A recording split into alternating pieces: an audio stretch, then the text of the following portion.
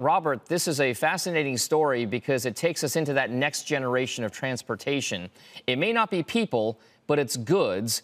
What exactly is so special about the Einride story, given everything that we've seen around AI in the last couple of years? No, it's great to be here. I mean, what we're trying to do at Einride is really to shape the future and rewrite how we see transport. The biggest business opportunity for both AI and autonomous is the transport of goods. People love their cars, but when it comes to goods, it's a credible business opportunity. And it's just going to give us more sustainable, more competitive transport, and it will literally reshape the world. Electric trucks are something that we are somewhat familiar with here in the U.S., but for your company, it's about bringing some of that attention towards many other companies out there. We just talked about the partnership that you guys have inked.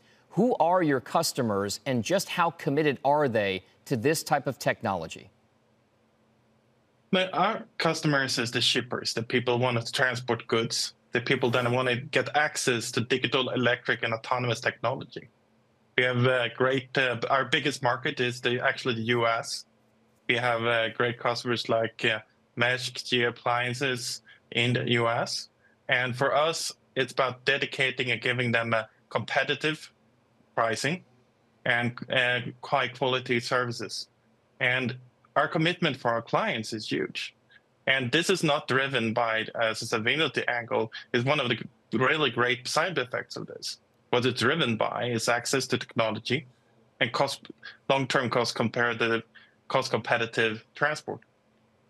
Commercial EVs are just the first step for you guys in this long trip.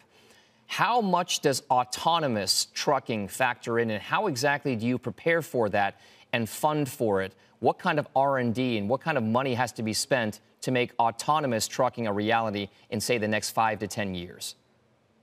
I mean, for me, it's already a reality. We are live in operations both in North America and in Europe.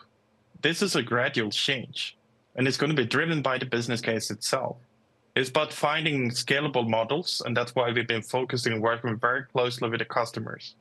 So when others have been focusing on the R&D aspects of just getting this to a future technology, we've been focusing on taking a gradual approach, working with real commercial use cases, and taking increasing complexity on when it comes to autonomous. Bottom line, this transition will be driven by the business case and the business underlying if it can have a good market fit. And that's what's been number one priority for us. Now we can do the R&D, we can do the commercial applications because we have the demand, we have the customers, and also the backing of investors for it.